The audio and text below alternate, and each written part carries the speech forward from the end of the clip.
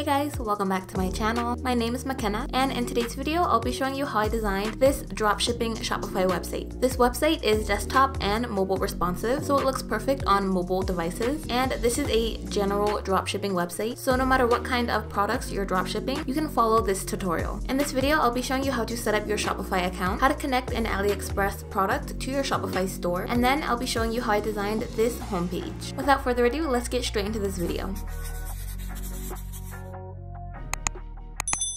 First, you're going to want to set up your Shopify account. You can get started with a free trial. Then later, you can select which plan you'll be choosing for your business. Once you've set up your Shopify account, you're going to click Products. And here, you can add a new product. You can also create collections for your products. And if you're unfamiliar with collections on Shopify, they are just product categories that you've chosen to create. That way, you can keep all of your products on your shop organized. Next, I'll be showing you how to connect a product from AliExpress to your Shopify store. So I'll be using the platform Dsers, and this is a dropshipping tool that is perfect for connecting the AliExpress dropshipping product to your Shopify store. First, you're going to want to set up your free Dsers account, and then you're going to select which platform you're using, and this will take you to the Shopify App Store where you can install Dsers directly into your Shopify store. Under Link to Suppliers, you're going to select AliExpress, and then you'll be redirected to a page where you can sign directly into your AliExpress account, and that's going to automatically connect it to your Dsers account. And then once you've opened Dsers, you're going to install their Chrome extension. Once you've added that to your Chrome extension, you're going to open it and then re-log into your Dsers account. This way, when you're searching for products on AliExpress, you'll have the option to connect that product straight to your Dsers account. Then you're going to open Dsers and go to Import List. And here is where you can view the products that you've imported. And then to connect this product to your Shopify store, you're going to click this icon right here. You're going to select Also Publish to Online Store, then click Publish to Stores. Then you're going to open up your Shopify account and click Products. And as you can see, that product will have connected to your Shopify store. And here is where you can retitle the product. You can re-edit the full product description. Under Variants, you can add or remove the color variants for the product. And when you click on one of the variants, you can reprice the product. Then when you open Online Store, then Themes, Shopify's original Dawn theme should be installed already into your store. When you click Catalog, this should take you to the Shop All section of your website. And next, I'll be showing you how to connect the reviews from that AliExpress product to your Shopify store. You're going to open the Shopify App Store, and here you're going to install the app Loox Reviews. I'd recommend choosing their scale plan. And this plan includes a free trial, so you can always cancel it before your trial ends. Click Add Loox to your theme. And once you opened Loox Reviews, you're going to click Reviews, click Import Reviews, then you're going to drag and drop this icon and pin it to your bookmarks. Then when you open up a product here on AliExpress, then open that bookmark. You can connect that exact product to the Loox Reviews, and you can select how many reviews you'd like to display. Then you can manually approve which reviews you'd like to display. Back here on Shopify, you're going to open up the Dawn website theme. When you click this phone icon, it will show you how the mobile version of the website will look. And when you click full screen, it will show you how the website will look in full screen. I'm going to open up this product, and right under the title, I'm going to click Add Block, and I'm going to import a Loox Reviews Trust Badge. And that's how to directly import those reviews from AliExpress. You'll also notice that the reviews badge will be embedded right here on the right side of your website. If you would like to remove this icon, open App Embeds, then you can remove this icon. At the bottom of the page, I'm going to click Add Section to Template, then click Apps. Here I'm going to import a rating widget, and I'm going to increase the size of this. Then you're going to insert a product reviews widget, and that will display all of the product reviews.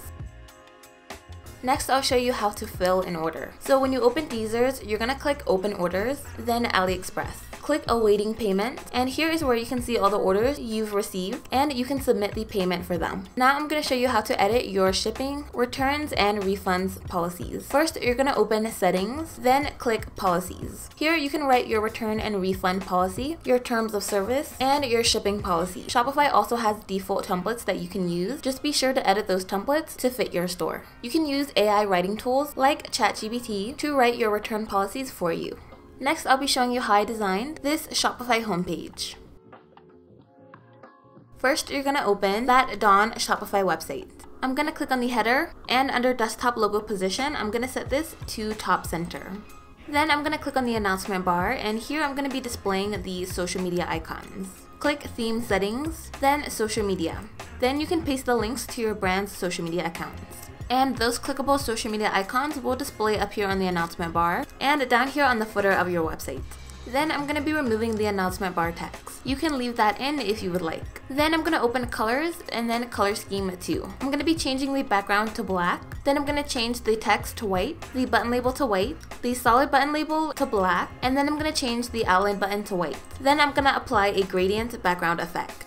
And for the gradient colors, I'm going to be doing black and dark gray. I'm going to click on the announcement bar and set this to Color Scheme 2. Then you're going to click Logos, and here you can upload your logo and your favicon image straight from your computer. And under Desktop Logo Width, you can increase the size of the logo. When you scroll down and then scroll back up, you'll notice that the header will pop up. And right here, you can remove that effect if you would like. Then if you'd like to customize the navigation bar, you're going to go to Online Store, then Navigation. Open your main menu, and here you can add more pages to the menu, and you can retitle the existing menu items. For an example, you can create a collection, and you can feature that collection here on your main menu. Next, I'll be showing you how I designed this slideshow section. So first, you're going to click Add Section to Template, and I'm going to be importing a slideshow. Then I'm going to scroll down and remove this image banner. I'm going to remove the heading text and the subheading, and I'm going to remove the container. I'm going to apply the outline button style. Under Desktop Content Position, I'm going to set this to bottom right. Then you can retitle this button label and paste a link to a page or a product collection within your website. And next, I'm going to repeat all of those steps for the second slide. And for this page, under Desktop Content Position, I'm going to set this to bottom center. Click Add Block. And I'm also going to repeat those steps for this third slide. And under Desktop Content Position, I'm going to set this to bottom left. Next, I'll be showing you how I designed these 3 web banners. Alright, I've opened up Canva and I'm going to click Custom Size. And the dimensions I'm going to do for the web banners are 4320 by 2160 pixels. First, I'm going to change the background color to a light gray. Then under Elements, I've searched for a faded element, and I'm going to be uploading one of these onto the screen. By the way, if you don't have Canva Pro, just be sure to use their free elements. I'm going to open up the frames, and I'm going to import a square frame. And then I'm going to import a square shape. And I'm going to position this behind the frame. Then I'm going to select and duplicate this.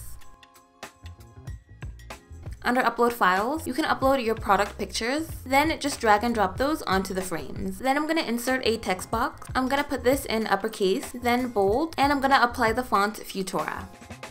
I'm going to insert another text box, apply the font Futura, then put this in uppercase, then bold, and then italic. You're going to duplicate this text box, then remove the bold and italic effect. I'm going to upload another text box, put this in uppercase, then bold, then I'm going to apply the font Arial. Click Add Page, then I'm going to scroll up and I'll be copying and pasting that faded effect as well as this text box. I'm going to insert an image frame and I'm going to upload a square shape. Then I'm going to duplicate this twice. And then you can drag and drop your product photos onto those frames. Then you're going to upload a text box, put this in uppercase, then bold and italic. Then I'm going to duplicate this text box, create a smaller tagline text right below it. I'm going to upload another text box, put this in uppercase, and apply the font Futura. Click Add Page, and again I'm going to copy and paste that faded effect and the lower text box. I'm going to upload an image frame, then upload another square shape. Then I'm going to be duplicating this. Then you can drag and drop your pictures. Upload a text box, then apply the font The Signature. And I'm going to upload another text box, put this in uppercase, and apply the font Futura. And I'm going to upload one last text box, put this in uppercase, and then bold. Once you're finished, these will be the 3 web banners for the slideshow. You're going to download each of these pages in a PNG format for the best quality. Then here on Shopify, you can click Select Image and upload that main web banner. Under Slide Height, I'm going to set this to Adapt to First Image. Then you can upload the remaining web banners. And once you're finished, that is how I designed the slideshow section of the website.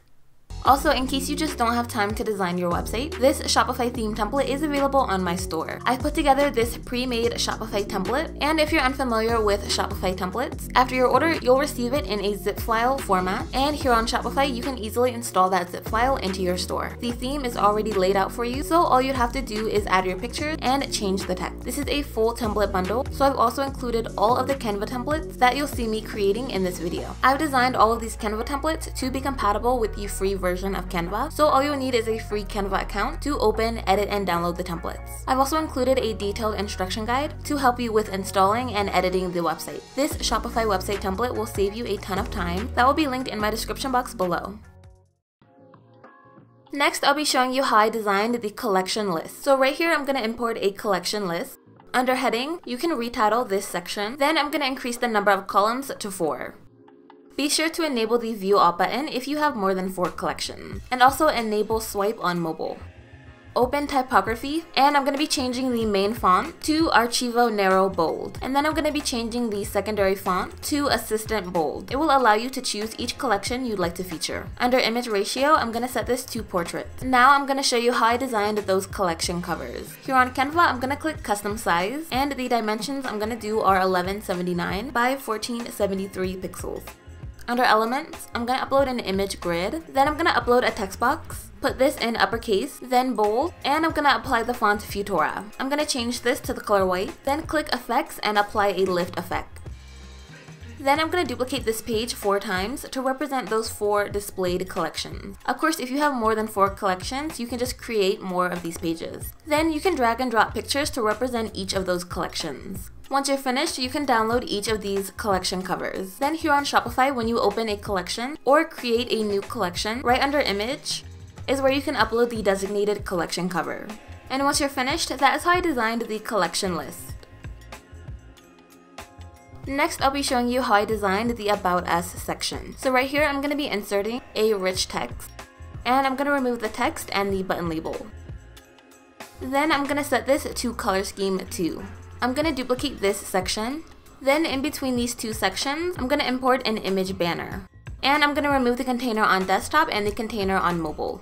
I'm going to remove the second button label. And next, you can insert your text. Then you can retitle this button label and select a link to a page or a product collection within your website. And then for this section, I'm going to apply color scheme 2. Here on Canva, you're going to open up that web banner page and click Add Page. I'm going to insert a square shape. And I'm going to insert an image frame. Then I'm going to rotate this, and I'm going to duplicate this and position it to the back. For the ones on the side, I'm going to lower the transparency of these.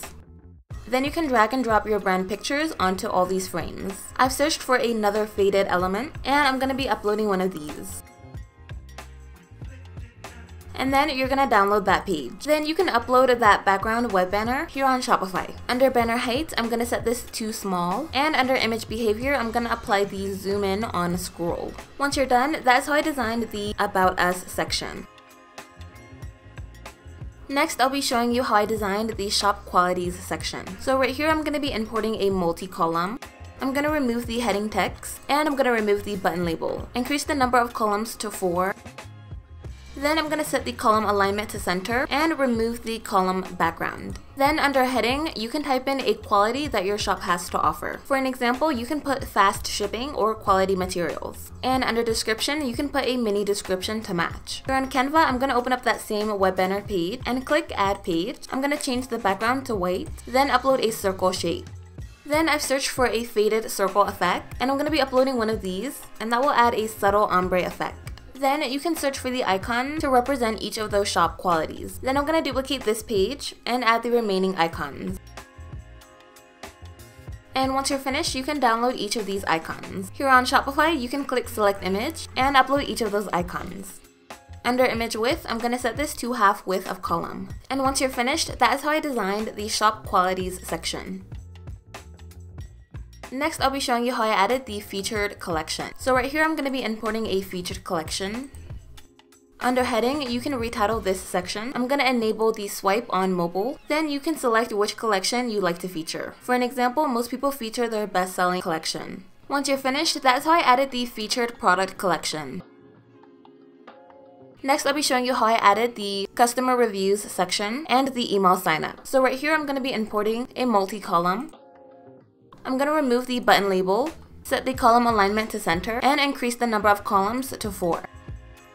Be sure to enable the swipe on mobile. Then when you click on a column, under heading, I'll be pasting the star emojis to represent the customer's rating. Then under description, you can paste in the customer's review. I'd also recommend putting the customer's name. I'll be using this text as an example, but you can also paste the link leading straight to the product they left their review on. Then I'm going to import an email sign up.